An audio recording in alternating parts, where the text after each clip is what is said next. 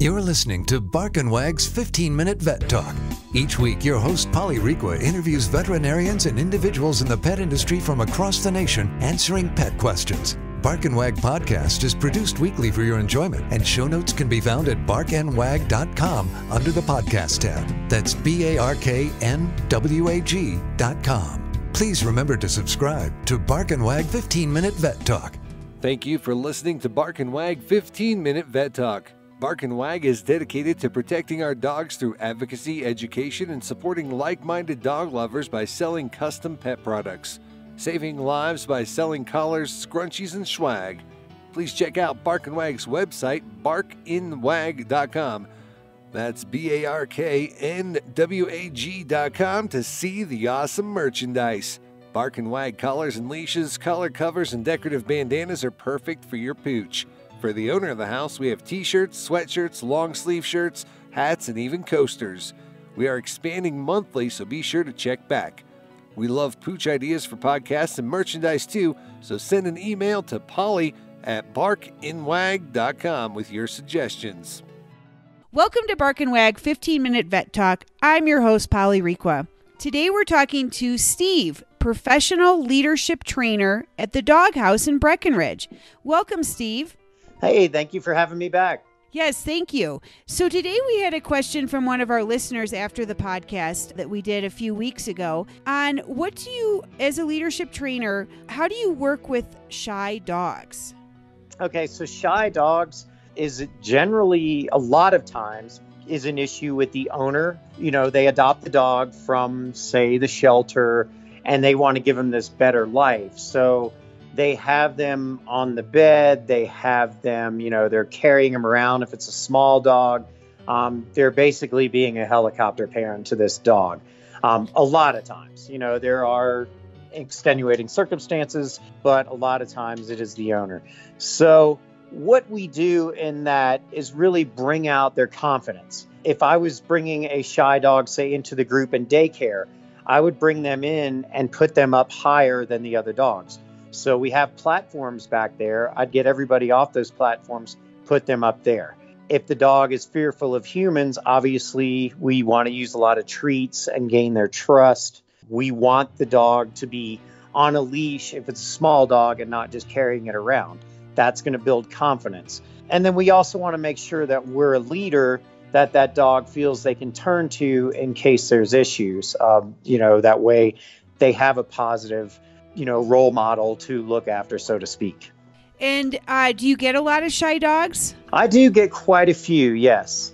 Not so much up here in the mountains because they're generally bigger dogs, but we, and a lot of your shyer dogs are abuse issues and whatnot, but I do see quite a few, at least, one or two a week. And what's your definition of a shy dog? So, for example, which you've worked with in the past, Maddie, our black lab, I've been taking her to the office, and when people come up to greet her, they put their hand down, and she kind of walks backwards a little and then goes forward. Is that considered shy? That would be, maybe a minor bit of shyness. Some dogs they just don't want to interact with strangers. They love their pack, and that's all they want to interact with. Really a clear definition of a shy dog would be the dog that is shaking, that's, hiding behind its owner, urinating when approached, little things like that. And we just build their confidence. Make sure that nothing negative happens to them when we're around them, and don't feed into it. Perfect example, like up here, we have avalanche bombs from the mountains that go off when ski patrol is bombing. A lot of dogs are scared of that, or lightning. Lightning and thunder is a big one. So when your dog is shaking, when they hear these things, rather than going over and hugging them and reinforcing that behavior, just call them, redirect and give them a treat. Have them come to you, have them sit and give them a treat. Don't react to the bomb, or the thunder. And that's what a lot of people do. Their dog starts shaking, and now they're like, oh my God, you're going to be okay. Well, now you're raising the anxiety level of your dog. Oh, sure. Interesting. Huh.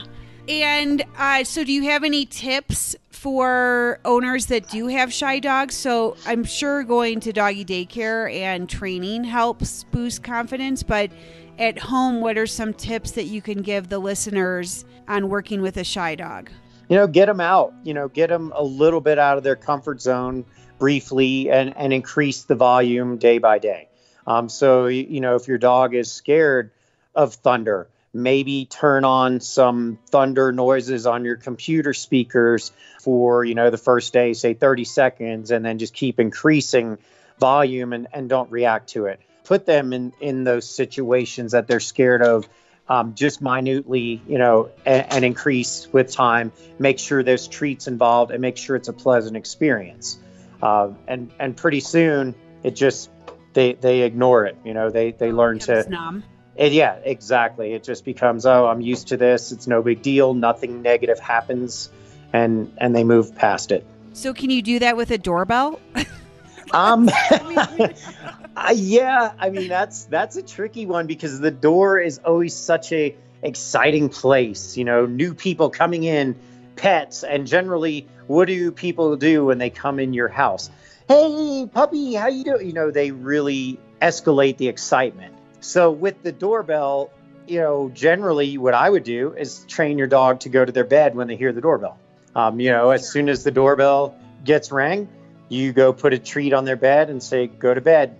And you'll find that the dog will, because they have a task, they have a little job to do. When the doorbell rings, they'll just go run over their bed and they're not going to bark as much. Obviously, you haven't trained a pug. Yeah, that's true. There's no way that would happen. It is. And again, there's never a one size fits all. It's never black and white, as with anything. Yeah, sure. But yeah, that's, there's so many different variables too that you can do. But pugs, Chihuahuas, any little dogs, they're a little harder to break that of. Yeah. But if we're making it a habit to run to the door barking, they're going to continue doing it. I know. So. I know. So, obviously, I would think firsthand. Right, exactly. I could put probably a wing on your business trying to train Chuck. Right. Well, thank you for being on the podcast, and we look forward to having you back. Excellent. Thank you so much, Polly. Okay, thank you. All right, bye-bye. Bye. Thank you for listening to Bark and Wag's 15-Minute Vet Talk. If you like what you just heard, we hope you'll pass along our web address, www.barkandwag.com, to your friends and other pet owners. Have a pressing question for a veterinarian? Ask your question at barkandwag.com under the podcast tab. This has been a KFR production. Join us next time for another edition of Bark and Wag's 15-Minute Vet Talk.